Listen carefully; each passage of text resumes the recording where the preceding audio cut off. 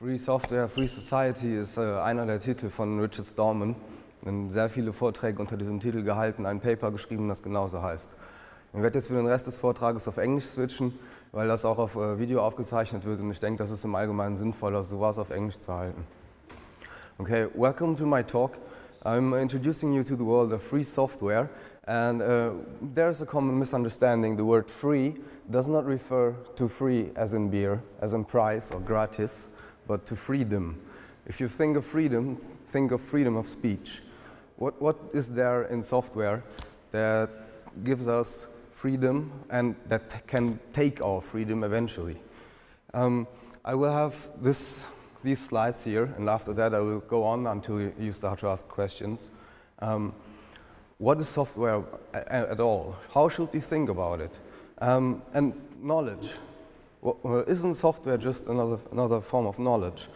How can we say intellectual property, implying that there's something to be owned and there's a claim to ownership? What are market implications of free software? Finally, the four freedoms is what the Free Software Foundation under Stallman can look up at GNU.org or FSF.org. Yeah, what he wrote in '85 is how software should ideally be. And then there's also the term open source that you will encounter a lot. I will explain a little bit about this, and this will be done together with licensing. How should we understand software then? In my point of view and many other people, software is nothing else but a set of instructions you put in some kind of machine, whatever it be, an old piano, a toaster, or even a laptop, and then this thing runs and does something for you. Hence, it could be thought of as a cooking recipe or something else. We have freedoms in software. That is, imagine you have, because I think software is an art of work of literature, authorship, that you have a book and you, of course, you read a story and you tell the story to somebody else, and that's a totally normal thing to do. And in this view, software is similar. So also in copyright, it falls under the same legal category of protection as literature, as a musical piece or as a piece of art. Someone who paints it has copyright, but you can of course repaint him. Yeah, this is a side note. I want to come back to legal things later. The instruction set, I already told you that this is, you imagine this piano, you put it in and it just plays. On the other hand, you have this instruction set you can say is condensed knowledge. And there's a certain thing about knowledge that is very dependent on information. And information has certain properties. If you think information can hardly be contained, it has a gaseous consistency. The harder you try to compress information, the more easier it will get out. My favorite example for this is the Barbara Streisand effect, when there's a picture of her house on the internet released and she tries to pull this picture from the internet. Of course, because of that, it gets even more well-known and widespread. We have information technology as our topic here, and this is what we deal with. We should be aware of it, that source code is nothing else but information. Of course, in a software, there's design also. There's artworks, there's sound, but this is not what I'm talking about here. I'm just talking about the program, the instruction set. Yeah, the unique properties I already told you about. From an economic point of view, knowledge is a positive externality. So think of it like air or something else. If you plant a tree, then everybody has an advantage of this. And from an economic point of view, it's very important to push those positive externalities and to reduce things that harm positive externalities. So if you want a society to prosper, you have to really push this forward. Yeah, and software has to be made accessible in a democratic and non-discriminatory way. So the user should be in control and not the software in control of the user. We have intellectual property as an umbrella term. I really hate that term because you think of it and then say copyright, patent law, trademarks, and other categories of law, that they are all the same. It's absolutely not true. So the term actually doesn't mean anything, and no one should use it. It also implies a claim of ownership, that I came up with an idea and I say it's mine, and you can't have it, you can't use it. And there's also very often spoken about that ideas would be harmed by people spreading them. A piece of music, a melody I just invent, it is not harmed if I share it to anyone. I might have an interest in gaining of profit, that's understandable, but it's not harmed if someone shares it. Monopolies are usually a bad thing in economic school. You learn that very early. So anyone should know that. And then monopoly on a public good is just nothing else but pure evil. Software is still generating shitloads of economic value. You can say that not for nothing, Bill Gates is still the richest man in the world, I think. However, most of the economic value in software comes from use. So you use software to do something and you don't sell it per se. That means also if you are a coder, you don't really earn because you sell what you coded, but because someone else who has an interest that you code just paid you to code something. May it be a website, may it be a certain service or provision internally. If there are competitive, let's say, firms who offer a service, then if they both use free software, then they see, oh, this guy wrote this piece, we can hire him. And then the other firms say, no, we want to hire him. And therefore, people who write free software do have very good jobs. If you think legally, then patents, that's just nothing else but a monopoly. You say, I came up with the idea, even if that's not entirely true, because you can never say somebody else before you didn't have the same idea, and then forbid anybody else for a term of 20 years to really not have the same idea, not use it. Even if you don't know about the patent, you can still be sued for it. So there are certain legislations where software can be patented, and this is really, really bad, and you have to keep an eye on the future of Europe. And now I want to come to the main part, which is usually the introduction of other talks like this. But I like to use this as a kind of conclusion, how software should be. It's the definition of the Free Software Foundation, and it should always have all four freedoms to be passed on for the user. So you are free to run the program for any purpose you like. This might sound very obvious, but trust me, it's not. Because in most licenses you may run this to do this and that and for nothing else. Or then even a hilarious example would be you're not allowed to use the software in a nuclear power plant.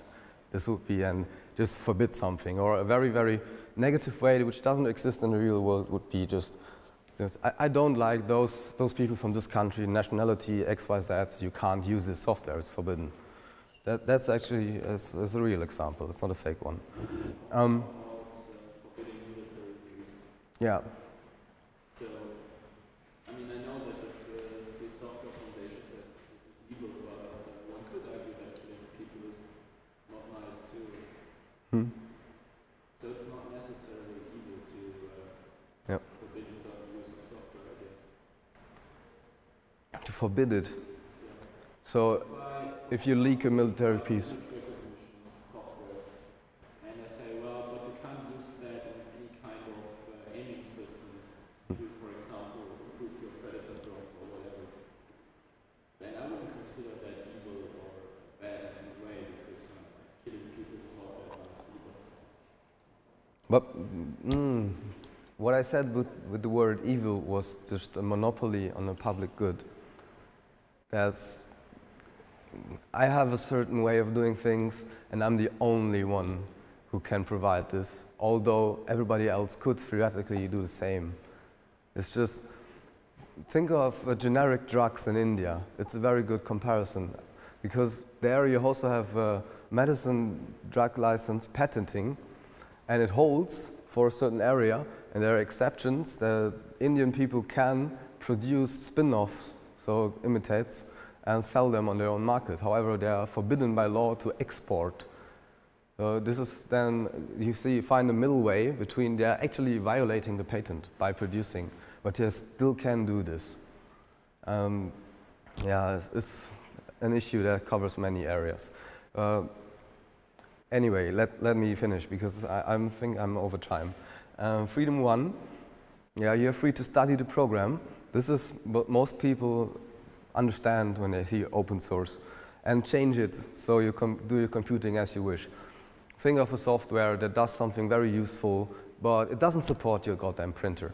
So you have to add the support yourself. It's not possible, or pay someone to do it for you. And if it's not open source, it's a very, very hard thing to do. It's not impossible, but it's hard. Yeah, this is how it should be. The user should also control the software, not the other way around. This is something I already mentioned before. It's quite obvious, but today it's usually vice versa. You think of modern mobiles. Yeah, I don't want to talk about it actually. Freedom 2, quite important as well. You're free to distribute copies, so you can help your neighbor. This is something I also mentioned in the main part of the talk, that sharing does not harm most of things like ideas, techniques, stories, melodies, images. If I tell you about something that doesn't hurt it, and anyone who wants to make you believe otherwise is just plainly lying to you. On the contrary, yeah, sharing keeps those things, ideas, techniques, stories, melodies, keeps them alive. Source code, software, technique is nothing else than a work of authorship. You are free to distribute copies, this is freedom 3, of your modified version to others, which wouldn't make much sense if you have the freedom to modify something and then you really can't distribute it, because as soon as you do it, someone else will notice and say, oh, you modified this version as a commercial product, no, you can get sued. This is also not ideal. So this freedom 3 should be preserved. Of course, access to source code as freedom 2 also is a pregatory for this, no, preliminary. Openness of source, this is actually should be a title, open source, above it. The openness of source is less decisive when one or more of the freedoms is formally or effectively taken away. What good is this if we have a completely open source system, a computer-like box, a box that is factually a computer, but it's locked down in a way you can't access it inside. So it's filled with software you have the rights to change, but you can't actually change it because you can't open the box. This is TiVo, and this is why the GPL version 3 matters. There are people like Linus Torvalds who are strongly against GPL version 3, and also for the Linux kernel, we still have version 2. So he is of the opinion that people should be able to do is sell boxes with free software inside, and then so what? You can't change it. It just makes it a bit more practical. I'm of Stallman's opinion. It should be accessible. And it always is, but it's a legal issue. Yeah, that is basically it. Oh, open source, yeah, it was, in the past, open source was actually coined to avoid misunderstandings, because if you say free, most people think gratuit, and that's wrong. We have the GPL issued by the FSF. It's copyleft restrictive and enforces all 4 freedoms. So copyleft means it is actually a copyright, but normally you have it to take away freedoms or to say rights. This is my right, this is not your right. And copyleft turns copyright against itself by saying you have those rights, but you have to conserve those rights as well. Some people, bad tongue, call it viral license as well. It has those properties, but because it's about the freedom of the user, it's very important to enforce those freedoms downstream. That's what it's called. BSD license is also a very nice free software license, very commonly used. I think Mac OS X is based on a lot of software from which is licensed under BSD. It's a non-copyleft license, so it's more permissive. You can do more with the stuff you like. You can even take away the rights. This is why, in my opinion, then it's a bad thing to be allowed to take away rights from users of this software then. You know, we have patents, not patente, how it says there. Okay, no, my slides are actually over. I have some examples down here.